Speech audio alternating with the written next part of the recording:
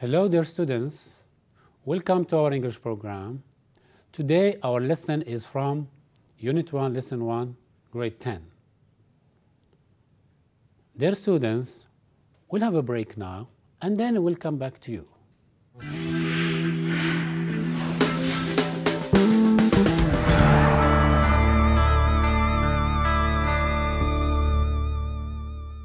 Okay, right. So we're going to start with new vocabulary items. The first vocabulary item is nutrition. Now, look at the word nutrition. As you can see, it's a noun and it is divided into three parts. Nutrition. But when you say the word, you stress the part three. So you say nutrition. Nutrition. Nutrition. Right. The word nutrition is a non-count noun. It means that you cannot say one nutrition, two nutritions. We cannot make it plural. So this type of noun is non-count noun. Now, let's look at the meaning or the definition of the word nutrition. Right? So the word nutrition means all the types of food that we eat, which helps us grow and it makes us healthy, right? This is the meaning of the word definition. Now let's go back and look at as an example of definition. Here, the example is from, let's say, for example, somebody was ill and to become healthy or to recover, to become well again, he or she needs what? He needs good nutrition. Without good nutrition, he will not recover or she will not recover. Now, the next item is what? Dietitian. The word dietitian is a noun and it is a count noun, which means that we can add S to it and becomes what? Dietitians. For S pronunciation, you can see that the word dietitian is divided into three parts. Dietitian. And the stress is on T. So you have dietitian. So we say dietitian. Right. Now, let's look at the meaning of dietitian. Well, a dietitian is a person whose job is to advise people and give them advice about how to eat healthily. As an example of dietitian, you can think of a situation when somebody, or you for example, you have a problem with being obese or fat and you go to a dietitian and he will advise you on how to reduce your fat or how to become or to have less fat in your body. Right? Now, let's move to the next word or, well, here you have immune system.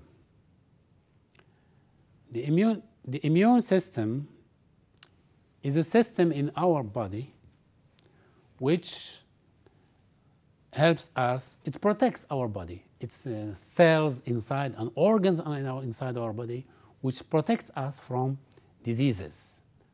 The word only immune is an adjective and it is divided into two parts. E, which is in red, and immune. When you say the word immune, you stress immune, the second part. So you say immune, immune. Right? And as an example here, you can say we have a lot of things that helps us or helps our immune system or makes it stronger. Like you have, it is believed, or doctors they say we have to drink green tea because it helps our immune system. And when we speak about our immune system, we can say that our immune system is made up of different organs and cells. Now, let's move to the next item. It is the word probiotic. The word probiotic is an adjective. The word is divided into three parts: pro, bio, tic. Pro, bio, tic. Now, when you pronounce the word, you say probiotic. Probiotic, right? Now, what does the word probiotic mean? This word is usually used with nouns. It describes a noun, and it describes foods. Foods that contain good bacteria which keeps the body healthy. If you want to put it as an example, we can say that yogurt contains or is a probiotic food, because it helps what? Fight diseases. Good. Now, let's move to the next item. It's the word digestive. It's also an adjective, and it relates to digestion. When we eat food, food goes inside our stomach and it is digested. So the word digestive relates to the word digestion. Right. You can say sometimes we have problems with our digestion if we eat food which cannot be digested. And also we can give an example. If you train yourself, train your muscles, training helps your body digest food easily. So training is good for digestion. Right. Now, let's move to the next word. The word is absorb. It's a verb, and it is divided into two parts, or it has two parts. The first part is ab, the second part is zorb, and when you pronounce it, we focus on the second part. So we say absorb, absorb. Right. Now, what does the word absorb mean? This is, as you can see on the screen, this is the definition of the word absorb. So absorb means to take in something, for example, a liquid, very slowly and gradually. You can have the example of a sponge. If you put a sponge in water, it will absorb water. It will absorb water. Another example, you know plants, they have roots. And for plants to grow, they use their roots to absorb water. Another example is also with plants.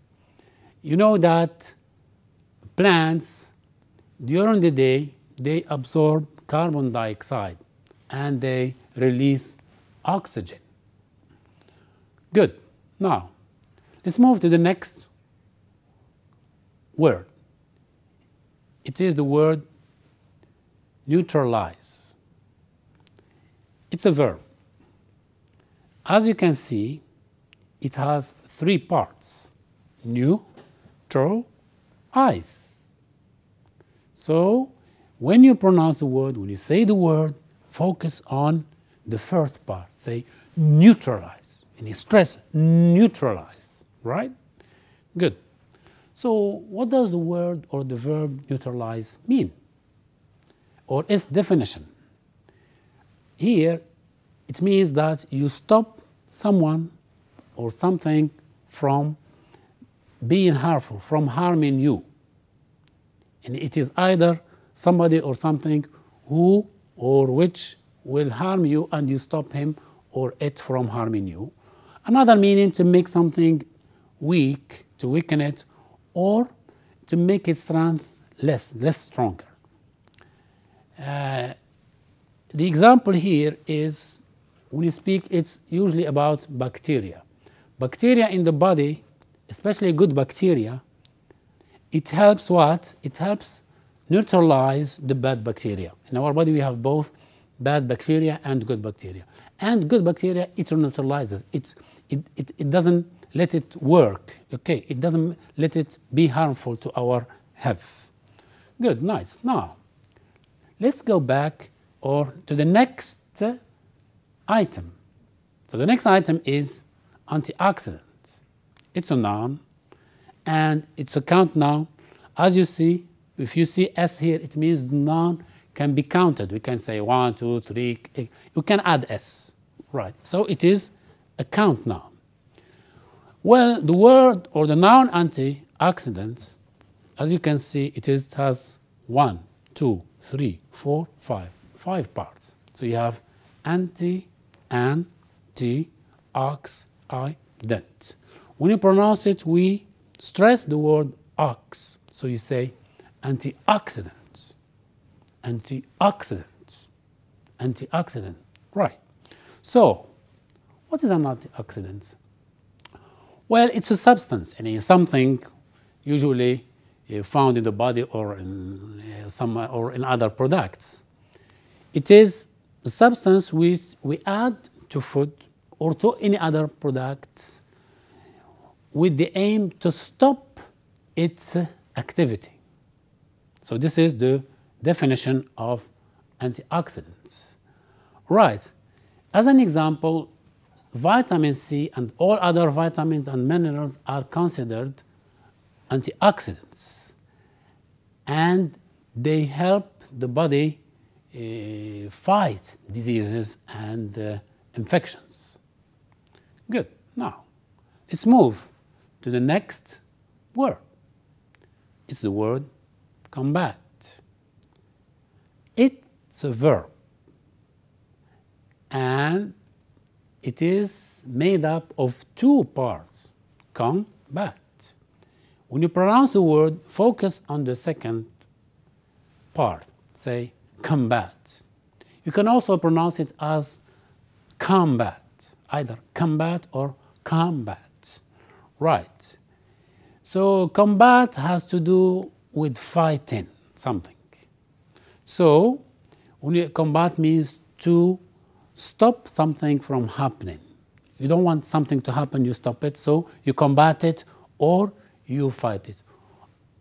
Another meaning is to make or to become worse, to stop something from becoming worse, right? As an example of to combat or combat, if you are ill, for example, you go to the doctors, he gives you medicine, and medicine, what does medicine do? It helps us combat infection, illnesses, and diseases. The second example, also, if you feel stressed, for example, because a lot of work, I don't know, you're a student, you work hard, you feel stressed, what do you need to do? You need to exercise. So exercise combats the effects of stress. And the last example has to do with the police. The job of the police, or one of their jobs, is to combat crime and criminals. Nice, good. Now, let's go to the next word. So the word is arthritis. The word arthritis is a noun, and it's a non-count noun. We cannot add S to it, or we cannot say 1, 2, 3 arthritis. It's only singular, never plural. Right. As you can see, the word arthritis is divided into 3 parts. Arthritis. And the focus or the stress is on th. So you say arthritis, arthritis, arthritis. Good. So what is arthritis? It is a disease. It is a disease. Look, this is a joint. This is a joint. This is a joint. We have also here small joints. When your joints, or when the joint is swollen, or when you touch it, it's painful, we say that somebody has arthritis. If, for example, you cannot move this joint, and if you touch it, you feel painful and it is swollen, so we say you have arthritis. So it is a disease which causes the joints of the body to become swollen and painful. Now, of course, if somebody has arthritis, he needs to go to the doctors. And of course, the doctors will give you medicine for treating arthritis. Right. Now, the next item is what? Cholesterol. And I guess you all know what the word, it's a common word, cholesterol. Even in Arabic, you say cholesterol. So the word is a noun, and you say cholesterol. So the stress is on le, cholesterol, right? And it's a substance which found in the body and even in foods. For example, meat, there's a lot of cholesterol in meat, right? And examples, you can say, the doctor, I went to the doctor, he checked my cholesterol, and he found that I have too much cholesterol in the blood, so he or she gave me medicine to lower cholesterol in my blood. As an example, we can say that cholesterol can lead to serious problems such as heart attacks, right? Now, let's move to the next item, vocabulary item. It's the word caffeine. It's a noun, and it's a non-count noun. You cannot count it. You cannot say one caffeine, two caffeines. It's always singular, never plural. And it has two parts, kaf and in, right? Caffeine. Right. Now, so what is caffeine? It's a substance which you usually find in tea and coffee. When you drink tea and coffee, you also take in caffeine. And the caffeine, what does it make to you? It makes you feel more awake. If, for example, at night you are studying and drinking coffee, you will not sleep because of caffeine. It keeps you awake, right? Now, and sometimes if you have problems with your stomach and you drink coffee, you will have problems, and the doctor may advise you to stop or to avoid drinking caffeine. Good. Now, the next item or the word is stimulant. Well, you see S here, which means that it is a count noun. You can say 1, 2, 3 stimulants, etc. Right? And it's a noun, and it is divided into 3 parts: stim, you, lent. So you have, when you pronounce it, focus on the first part. Say stimulant, stimulant, right? Good. Now, what is a stimulant? So a stimulant is, for example, caffeine, I've already seen, is a stimulant. It is something that makes you more active, or it gives you more energy. As we said before, as an example, is the example of caffeine. So caffeine is a stimulant. Good. Right. Now, let's move to the next word. Metabolize. When our body metabolizes food, it means that it changes food so that we can use it as energy. So this is the meaning of to metabolize. And as an example, we have an example of the hormone insulin. You know, people who are diabetic, they need insulin. So this hormone is needed by the body to metabolize sugars. If you don't have enough insulin, your sugars in your body won't be metabolized. Right. Now, we will move to reading comprehension.